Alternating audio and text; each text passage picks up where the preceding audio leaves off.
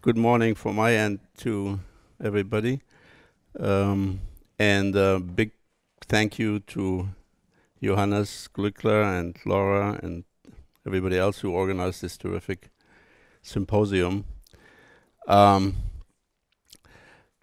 when I got the email about the topic, civil society and knowledge, I was actually quite excited because I had I've spent, I think much of my um, academic career thinking about civil society one way or another. I did a book early on civil society education between state markets and civil society.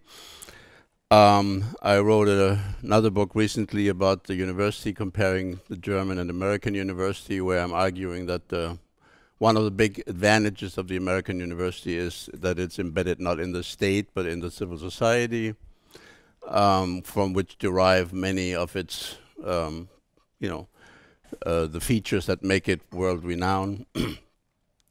At the same time, along the way, I've sort of lost my faith in the civil society, I have to say. And because much of the things that I had in my early enthusiasm expected the civil society to deliver did not really come true. So I'm using this talk as an opportunity to think my way through these predicaments and conflicting thoughts.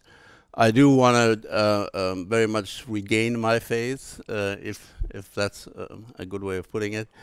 But I also don't want to dismiss the serious issues and challenges to the civil society that I see. If I had to narrow down my focus a little bit, I would say I want to argue against two, sort of work my way towards a positive appreciation, recovery of civil society by arguing against two detracting views of the civil society.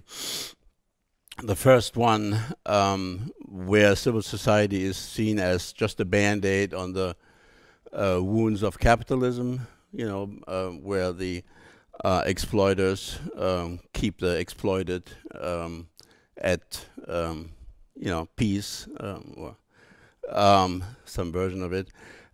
David Harvey, actually, who gave talks in the predecessor to this symposium, I think, is a proponent of that view, and I caught a glimpse of that just the other day.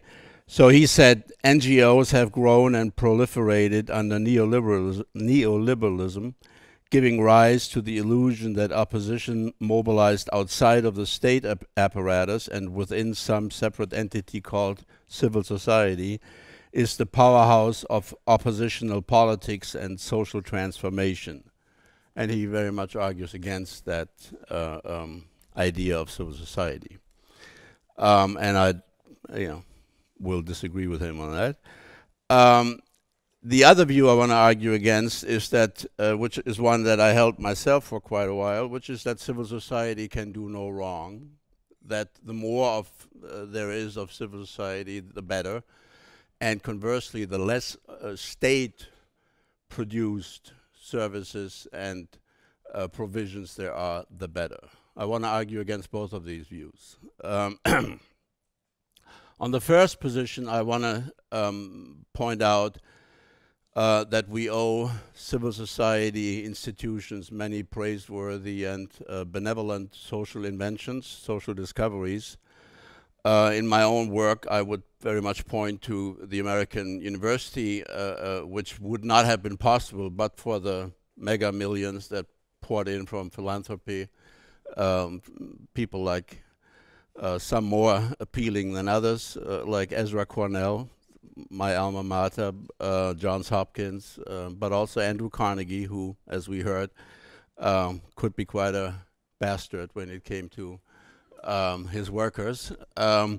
But he did line up with Charles Eliot, and they together arguably created the blueprint for the modern university to which all the world is aspiring to emulate today. So without that, we would still be at a point where Karl Jaspers argued that without the state, the university is helpless. The American university has proven that it doesn't need the state to do its work.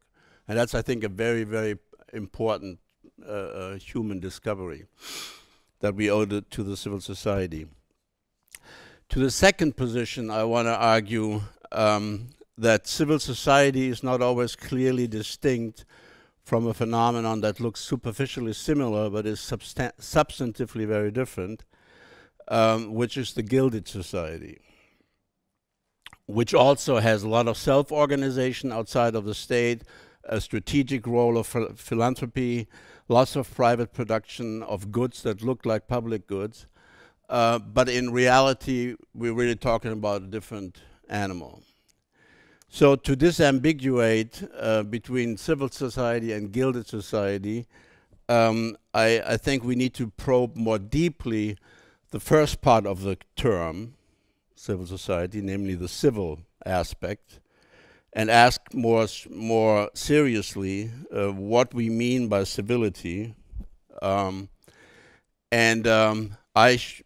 have come to believe that we actually need to enrich our arsenal of sciences that we draw on, and when we think about the civil society, and add to sociology and political theory, which are sort of the go-tos for most people to think about civil society, and add moral philosophy and ethics. I really think without drawing on those fields, we cannot come to a good understanding of what we mean, what we can reasonably mean by civility. And in particular, I want to suggest that Aristotelian virtue ethics should play a key role in this. So, I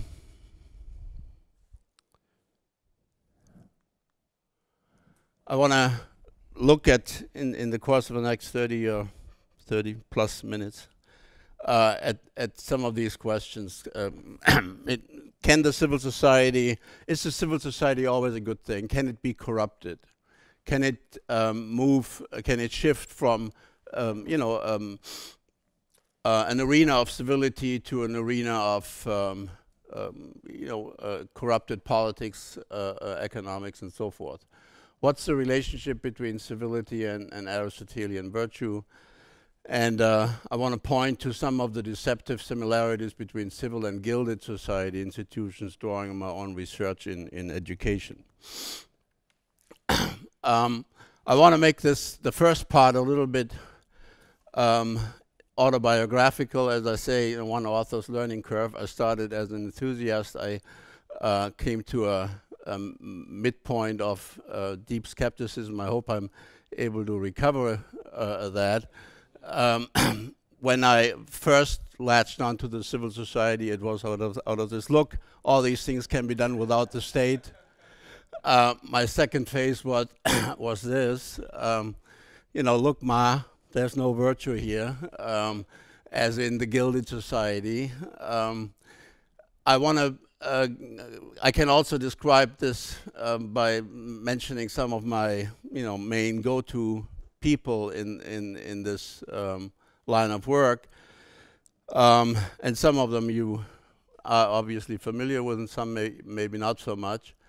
An early inspiration was Wilhelm von Humboldt's not so well-known essay on the limits of state action. That's the English title, Die Grenzen der Wirksamkeit des Staates, where he, as a 25, 26-year-old young man, sort of leaning a lot on Ferguson and other Anglo-Saxon writers on the civil society, but adding a lot of his own thinking, drawing on his very profound familiarity with Greek philosophy, creating an argument that points to the need for free societies being independent of the state, where state is really limited to very minimalist activities, education being distinctly not a state responsibility. This is Humboldt, who 15 years later becomes the Minister of Education of Prussia, and one of the most centralized education machineries, a very interesting career, both personally and philosophically, would be a subject for a separate discussion. John Stuart Mill on liberty, some you may not know that he actually invokes Humboldt's essay in the preface to his On Liberty as one of his main inspirations for writing about liberty, and which has become a key document for civil society thinking. My own main source for thinking about the civil society is Tocqueville. I had the great fortune of spending a year at the Kennedy School at Harvard with David Reisman, and he talked me into sitting down and reading The Democracy in America cover to cover, and it really changed the way I'm thinking about society. And I go back to reread it, and I've recently read it more from an Aristotelian perspective. And I think there's a lot that can still be brought to light there, especially the fact that Tocqueville thinks of the civil society really as an arena to make where the mass of people, by entering self-organized spaces of civic, social, educational activity, can move from self-interest to virtue. I really believe that's a very strong current in the democracy in America, and that for him the chief promise of democracy, of modern American-style democracy, is that potential, no guarantee whatsoever, but that potential to pick people up where they are, which is mostly at a point of self-interest, and move them to a point of what he calls self-interest properly considered, namely of interest in the well-being of your fellow humans.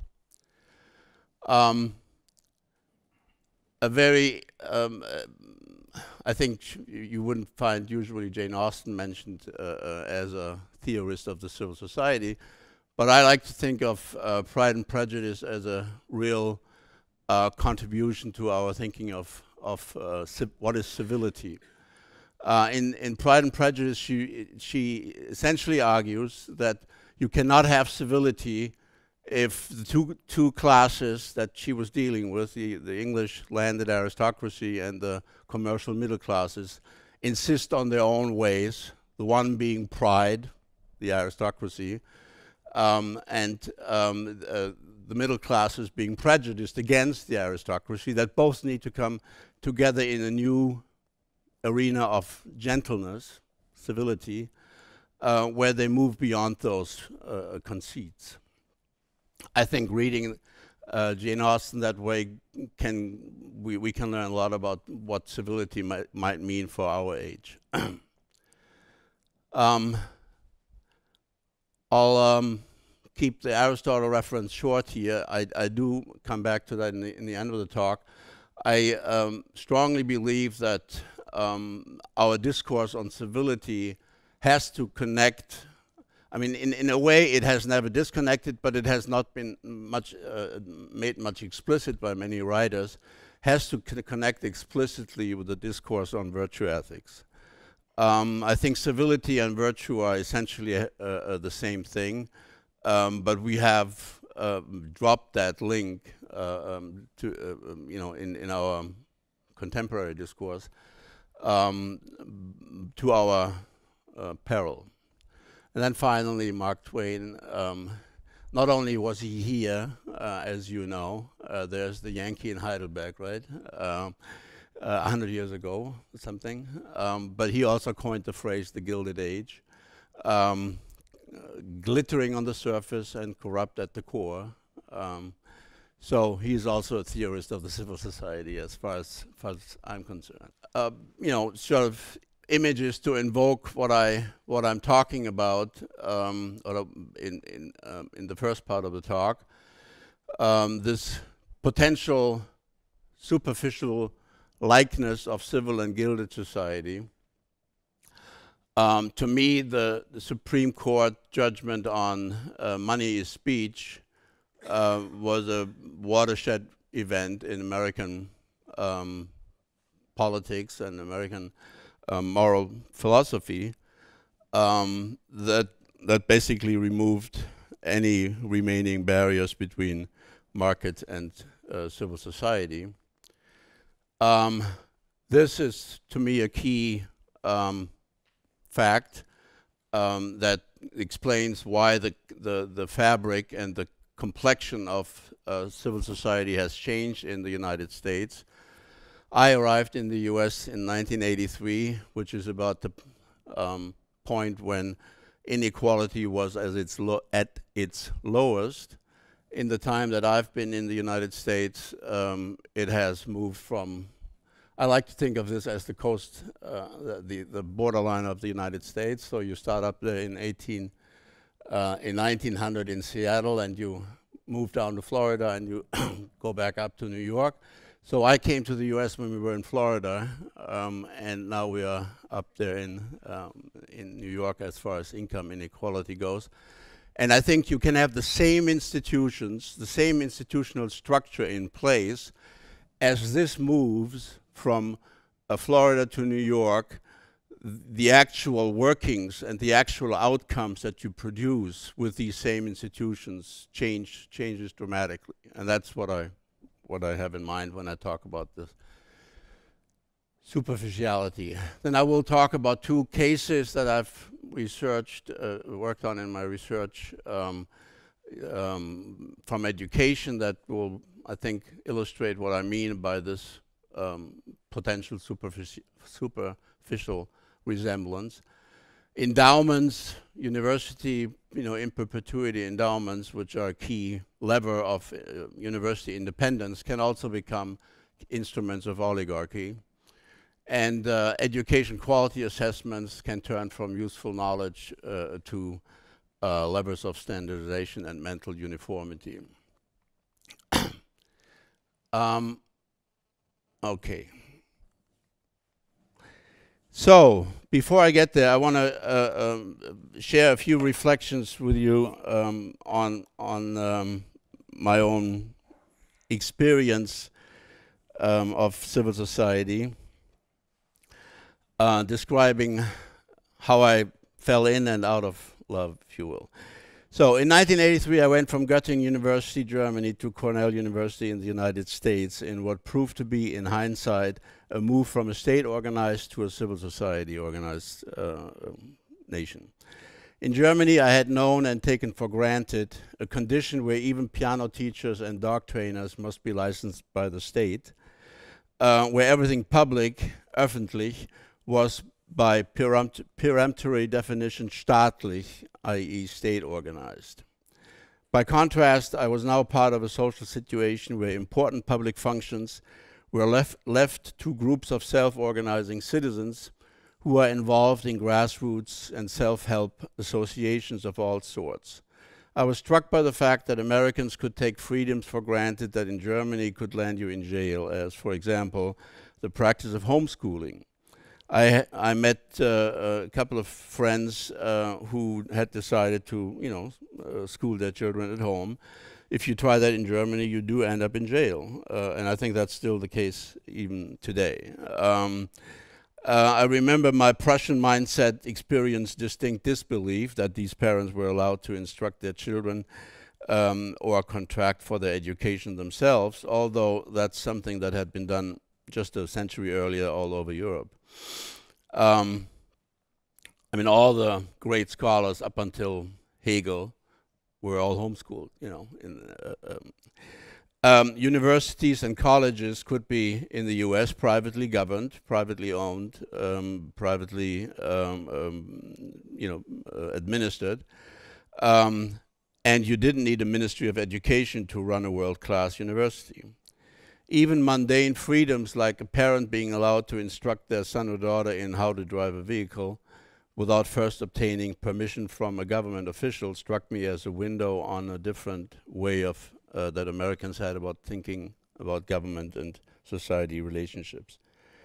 I became an admirer of the American newspaper landscape, especially the New York Times, with its op-ed page, which seemed to me one of the best illustrations of for the power of reasonable deliberation. This was just a decade after the Washington Post had redefined the role of newspapers by publishing the Pentagon Papers, an act of defying government overreach that I could not easily imagine happening in Germany. I was charmed and impressed at how many of the most important and most admirable American institutions, hospitals, universities, museums, public parks, much of what attracts people to New York City were created not by the state, nor funded by tax dollars, but by the philanthropic giving of private citizens or their foundations. As an exercise mentally, you can walk through Manhattan and hit all the spots that you like to go to, and there's very little left when you detract the institutions that have been created and funded by philanthropic activity. Very little. I mean, Manhattan becomes very unattractive if you take all that away. I also noticed a greater amount of liberty of thought, of belief, and of trust in local initiative. A tolerance for non-uniformity, for example. Trust in local initiative meant that you accept the fact that you may have a wonderful public library in one town and a fairly basic one in another. You don't wait to act until you can ensure wonderful libraries everywhere. And perhaps most importantly, you save yourself years of debating hypotheticals by allowing local individuals or groups to just go ahead and try something. In comparison with what I saw in the US, the civic atmosphere back home often seemed to oscillate between docile here and militant there. For the most part, there was great trust that the political authorities would get things right. But at the same time, every so often, there would be militant opposition to the authorities, unions, parties, social movements, demonstrations that would challenge some policy determination and lead to acrimonious contestations. And, nothing wrong with that, but the space in between was not much cultivated. In contrast, I found reasoned debate involving strongly opposing viewpoints seemed a real power in the United States. Instead of mobilizing for a showdown of force, there was vigorous debate and trust in self-organization. Conservatives like Christopher Buckley and liberals like Daniel Patrick Moynihan could present trenchant and often nerve-gratingly one-sided views, but they would be received and considered with respect and thoughtfulness. So, for me, everything seemed to line up in the right direction. What aspirin was for health, the civil society was for democracy. In my own work on education, I found value in Humboldt's, Tocqueville's, and Mill's shunning of mental uniformity, which required that the state was not the sole organizer of public education, and finding that the civil society, not the market, was the right framework for school choice. In my book, The Design of the University, I paid recent homage to the power of the civil society, arguing that the superior gifts of the American university are a result of being embedded not in the state, but in the civil society. But then something happened. I fell out of love with the civil society. Frustration had gradually been building, but the watershed experience were the events of 2008, when it turned out that not only had many of the chief protagonists of the American civil society purposefully concocted deceptive financial instruments that they knew would lead to the financial downfall of hundreds of thousands of small investors, Not only did they get away scot-free with their sins, duping the public into being too big to fail at the company level and too important to be prosecuted at the individual level, but on top of all that, they somehow perfidiously managed to saddle the first ever African-American presidency with digging the country out of that mess. To a card-carrying member of the Civil Society Club, this presented a major challenge. Instead of a space of self-organization guided by norms of civility, the civil society, it seemed to me, increasingly seemed to operate like a space where might made right, in which uncivil, above-the-law oligarchs could buy their way to power, all the while the middle and working classes found themselves trampled on economically and shut up politically. Working and middle-class parents seemed too busy worrying about forfeiting their mortgages to have any energy to partake in the self-governing activities of their respective associations and networks, to go bowling with friends, as Robert Putnam noticed, let alone to mobilize against the insanity of freely available automatic firearms that were used to wreak havoc on communities across the country in ever-shortening intervals. There were other signs as well that things were not right. Charter schools that I had initially supported as mechanisms to get out, for public education to get out from under the bureaucratic micromanagement of often uninformed local school boards, turned out to be just a vehicle of for-profit education management companies. Education and healthcare were increasingly privatized. Students were saddled with exorbitant loans that often, college students, that often led to lifelong credit enslavement.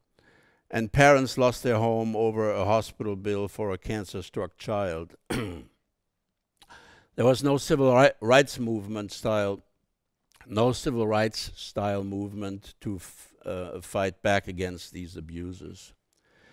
As authorities lied to the US and the world about weapons of mass destruction, there were no protests like Vietnam.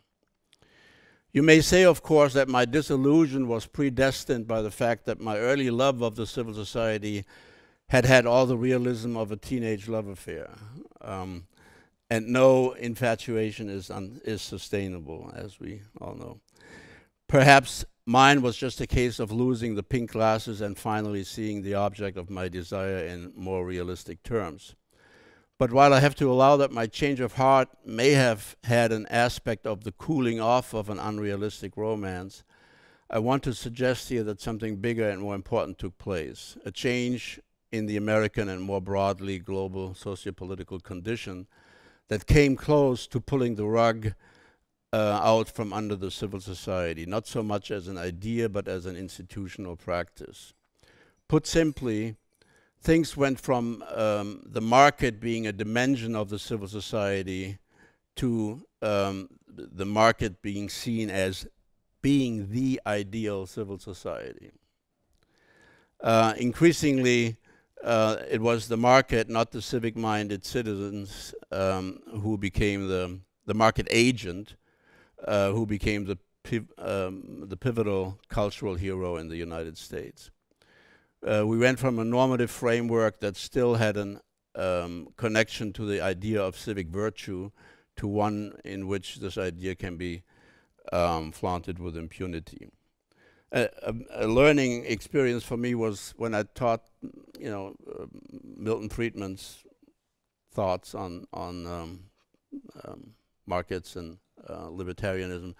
I noticed a footnote in his book Free to Choose, which says that if it were feasible, practically feasible, we ought to fence in all the public parks in the big cities and charge entrance fees. So imagine Central Park in New York being fenced in and people having to pay $20 to get in. What that would do to our sense of civility of an urban space, right? But for him, that's just the same as charging, when you use a highway tolls. which is a very different category. I mean, yeah, let the users pay for this service. But you know, the fact that a shared space in a city could be an arena of civility where classes meet of different background and so forth, that does not register with a mind like Milton Friedman's. I will go over 10 minutes, I hope not more. Let me move now to 2 cases that I've worked on that have sort of further fed my skepticism about certain versions of the civil society. The first one is the higher education, private university endowment, which historically has been a major institutional building block for university independence and self-government. It's a very different institution that is funded largely or significantly, not even predominantly, but significantly from endowment income, compared to one that is completely dependent on tax handouts. You know, I mean, the difference in freedom of choice for the people who run the institution is clearly very different. The endowment has historically, quite a significantly forward-pointing role. You know, first time mentioned in 1764 at Brown University, where it was made tax exempt. People, who gave to a university endowment were considered to do a very, seriously virtuous act. But in the context of winner-take-all markets, as Robert Frank has described, endowments, and in the context of extreme income inequality, as I will point out, endowments change their function and their role. So a bit of descriptive data from a paper that I published half a year ago. The bottom 90% of American, if you take the top 120 institutions in terms of size of their endowment, you get a 10% versus 90% comparison. The bottom 90% reach 60% of the total endowment money. The top 10%, about 45%. It changed a little bit in 2008 when they were hit very dramatically. The top 5% of the institutions reach over, 35% of the combined endowment. If you look at all American higher education institutions, the top 1%, and here we're talking largely 4 institutions, Harvard, Yale, Princeton, and Stanford, own more than 60% of the combined endowment money. And as you see, that has increased again with a slight hit after 2008. Most disconcertingly is simply by virtue of the mechanics of the financial markets, i.e. compound interest and a few other factors, that gap is going to increase dramatically in the next, in the foreseeable future. So you have 3 particular effects going on. The virtuous cycle of prestige. Prestige begets prestige. People want to give money to institutions that already are prestigious. The compound interest effect and the alternative investment effect. I'll just flip through these quickly here. Most scandalous gift ever given to a university, in this case Harvard, $400 million by John Paulson, who had made his money construing deceitful financial instruments, and then gave that money to Harvard, who accepted it. So Paulson made his money creating toxic assets, turning the investors' 1 billion loss into a 1 billion gain for Paulson. This is a quote from Jeffrey Sachs, well-known economist, graduate of Harvard, about Paulson's. These are three different scenarios, assuming 7, 10, and 12% annual return on the investment, where just by virtue of compound interest, you have an increasingly large gap between Columbia University and Harvard, which is the case I go through in my paper, as a particularly interesting one because Columbia's endowment is as big as Harvard gained in endowment in 1 year, in the year of 2007. And B, as people have pointed out, the main thing that you will find as this gap grows is that the four top universities, again, Harvard, Yale, Princeton, and Stanford, will basically become untouchable for anyone else, including the Chicagos, the Cornells, the Johns Hopkins, all the well-known universities. They cannot, and that kind of a disconnect will change, has to change the nature of American higher education simply by virtue of this here. David Reisman talked about the academic procession in American higher education, where the leading institutions are the head of the snake pulling along the body. And that has been a very important mechanism for the quality of American higher education, that even the middle-ranked institutions, even the weaker institutions are part of this body that is being moved along. But once the head is disconnected from the body, that will not happen again. And we will have something like what they have in France, Grande École and the rest. That's a very different situation than what we have had historically. All right, briefly, I think we have something similar going on in K-12 education with the shift in quality assessments from something that decision makers were given useful information from comparative assessments to an organization like PISA, which has no mandate in education. An organization like the OECD, which has no mandate in education, whose purpose is the economic development of markets in its name, which has moved into education assessment and made it a completely different instrument by introducing rankings.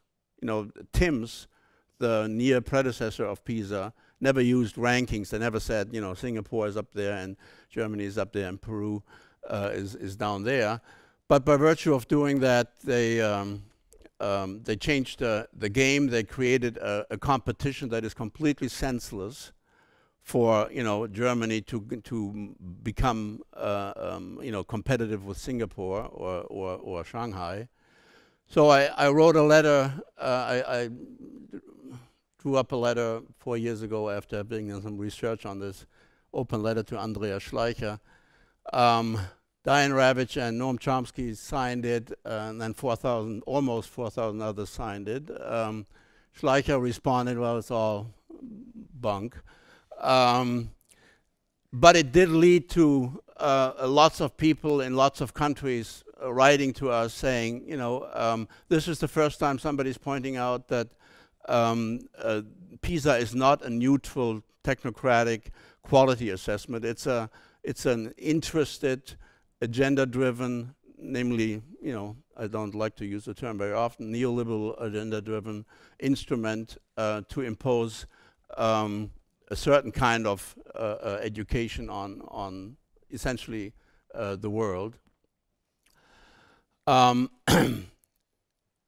Very quickly, you see the enormous difference between TIMSS or UNESCO's Education for All and PISA in terms of its international echo when you do citation analyses. So conclusion, we need to revise policy, we need to respond to power, we need to rethink civility. In terms of revising policy, maybe we can save that for the larger discussion later. Piketty suggests a tax on endowments, which I think is an idea we need to take very seriously. Right now, endowments are, completely untaxed. He suggests to leave endowments under 1 billion alone, 1% on endowments above 1 billion, and 2% above 10 billion. That seems to me, fairly reasonable. We need to, I think, talk back to power more often than we typically do. We need to rethink the idea of civility, connecting it with the ancient discourse on virtue. And I think we need to come to a more constructive appreciation of the role of the state. Ultimately, I see the civil society I see myself able to regain my faith in the civil society when we frame the civil society in this kind of a context, where the state plays a constructive, important role, where we realize that civility benefits from good government, where markets are more effectively tamed, where globalization is reflected and not uncritically welcome in all its ways, and where civility is reconsidered as part of the civic virtues. All right, thank you.